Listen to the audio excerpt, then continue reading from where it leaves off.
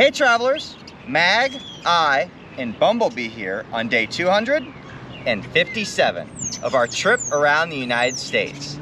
Today is supposed to be an admin day on the schedule, and we could really use a proper admin day. However, that was not meant to be. While we were playing around in Texas, Tattoobarbie contacted us and offered to host an event for us, which we were very grateful to jump on the opportunity for. That means we've taken our admin day that's supposed to be today and essentially split it in half. We'll be covering some of that route today and some of that route tomorrow. And whatever free time we have in the middle, we'll go ahead and use to knock out those administrative tasks. Today's route, combined with tomorrow, has us covering 290 miles as we make our way east out of the state. We're starting here in Stillwater, where we're not only going to get to see Bumblebee, but go a little further into town to meet Optimus Prime as well. From there, we're going to pop up north to Perry, and then begin our steady trek east for the day, and bringing things to an end at the event in Collinsville. We've got a few virtuals on the list, we've got a few challenges, we've got a few highly favorited geocaches. I think today offers us a lot of potential. But either way, we need to make sure that we are running on a good time, because ahead of that event, Aichan has a vet appointment that we have to do, and then the event itself. So time will dictate what we can actually do today as we shed targets or add things to make sure that we're finishing just where we need to be at the right place and the right time. So let's get out there and see what interesting things and great geocaches today has in store. Come on, let's go. Our day begins in Stillwater, the county seat of Payne County, with a population of just shy of 50,000 people. This city, too, was born from the land run of 1889 and became the core of the new Oklahoma Territory. By the end of the first day, 240 acres had been claimed and designated as the Stillwater Township, with nearly 300 people living in tents out on the prairie by the time the sun set. Although we did not spend too long exploring the town, we could not resist coming by to see Bumblebee and Optimus Prime.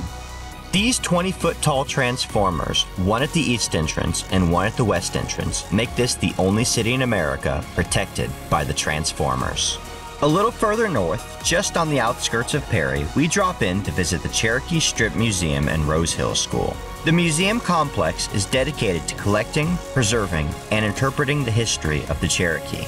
Sitting on a beautiful 5 acres of land, the complex includes 4 buildings, a museum, a blacksmith, an implement building, and a one-room schoolhouse. We took a very brief walk around between the buildings and then jumped into our geocaching for the day. The name of the game today is Time Management. With both a vet's appointment for Aichan coming up and an event this evening, we know we have places to be at certain times. We cut all of our time-consuming targets and the ones that would have us hiking out on the trails, leaving us with many of the micros scattered throughout the small towns we would be passing today. Our chosen path meandered us through a series of cemeteries, back alleys, small towns, and busy highways. Aichan got out to stretch her legs and help me look when she felt like it, and held her seat firmly and gave me moral support from the sidelines when she didn't.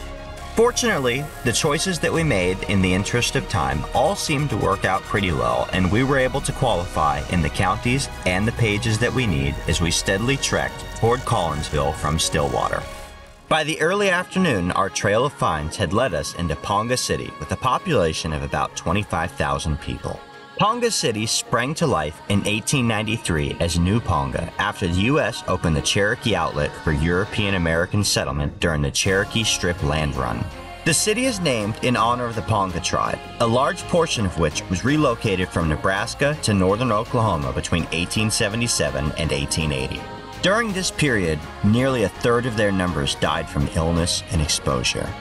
In 1879, Standing Bear's oldest son passed away, and he attempted to leave the reservation to bury him back in his homeland. For the supposed crime of leaving the reservation, he was arrested by the U.S. Army and filed a writ of habeas corpus challenging the legality of it. The ruling in his case, Standing Bear versus Crook, would ultimately become a landmark decision in the U.S. District Courts, with the judge ruling that Native Americans have the same legal right as any other U.S. citizen. One thing I try to remember to do when visiting places like Ponca City is to pull up the Adventure Labs and see what kind of options are available. The Adventure Labs are not as high of a priority for me because they do not count based on location. However, sometimes they feature specifically statues, murals, or other points of interest that I already want to see when touring the area. In this case, we discovered a lab called the Alley Art of Ponca, and I knew immediately that we would be exploring all of the alleys of the city to run this one to ground. With our time on the clock run down for the day, we slide across the finish line into Collinsville to meet up with some local geocachers for a dinner at Tres Hermanos Mexican restaurant. This presents the perfect opportunity to explore this quaint little town with about 5,000 residents. Like so many other cities in the area, it saw its beginnings with the Oklahoma Land Run and was named after Dr. Collins, who established the first post office. Interestingly, this city has taken the former American Legion in VFW, which was built in 1946, and refurbished it as a community center. Located directly across the street from our event site for the night, this restored building now features a war memorial directly outside, with a World War II Marine standing guard over the battle cross. This is a rather intimate geocaching event with only a handful of attendees, which means that we get a chance to meet everybody who came out here today to meet Aichan, and me since I'm with her.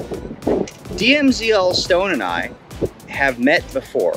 When we flew into Alaska with inextricable fate, we met up with some locals on that very first night and went out in the woods at about midnight and started climbing trees because, of course, that's what you do at midnight in Alaska. Why not, right? It's daylight.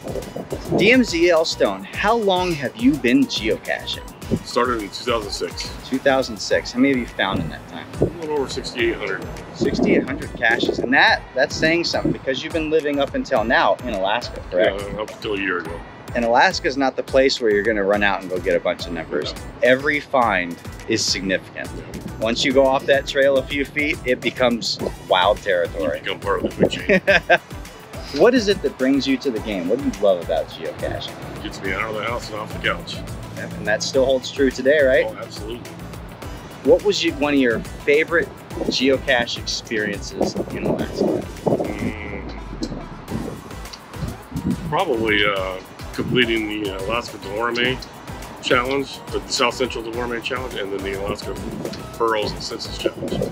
Both big, huge challenges.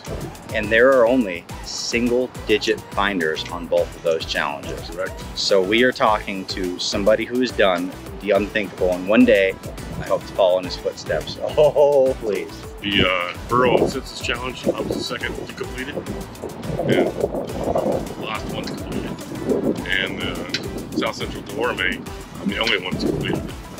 And there we go, geocaching legend in our midst.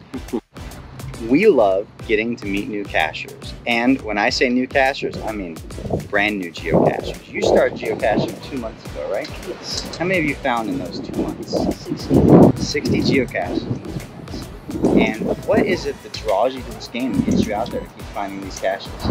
Getting outside and actually finding the caches. What is one of the more interesting caches you found as you start out as a Grad 5? One of the interesting caches that I found is one that was based on the Outsiders movie, and you had to put in a combination to open a lockbox. And those gadget geocaches never stop being fun, whether you found 60, 600, or 6,000. There's still more to be found out there. And I hope that in 5-10 years, you are still out there finding new locations and having fun geocaching. Tattoobarbie was nice enough to host this event for us. She is friends with 2 crazy chicks out of Texas, and they were very gracious hosts when we were there, and having just come from Texas, she still has all of that Texas friendly spirit and was just as gracious. How long have you been geocaching? Since 2010. 2010, which is the year I started as well. Oh. How many have you found in that time? Oh, over 23,000. 23,000. And what was one of your favorite geocaching memories? You know, I think one of the biggest thrills I had, I mean, there's been so many awesome geocaches, but one of my biggest thrills was getting that last county in Texas. And she has finished 2 states, and her very first state completed was Texas. So if you're gonna start anywhere, you might as well start with the biggest beast to tackle, right? Right. Love The it. rest will be easy. All downhill from there. Thank you for hosting and having us out here tonight. Thank you for coming. All right, and it looks like that is going to do it for our day. Aichan and I have had a rather productive admin day out here geocaching pretty much all day long. But tomorrow we're going to be finishing what's left of our route and actually get to some of those administrative tasks that we didn't put off today. We had a great event here to wrap up our day with a dinner hosted by Tattoobarbie. Thank you very much for bringing us together tonight. It is always a pleasure to meet local geocachers, including our event host, a longtime friend that I haven't seen since Alaska, and some new geocachers who are hoping to get out there and really make some finds for the game. Thank you guys for joining us as we continue to tour our way east through Oklahoma. We have one more day ahead of us, and then it is on to Missouri from there. Like this video, subscribe to stay tuned for daily updates, and we'll see you out on the trails.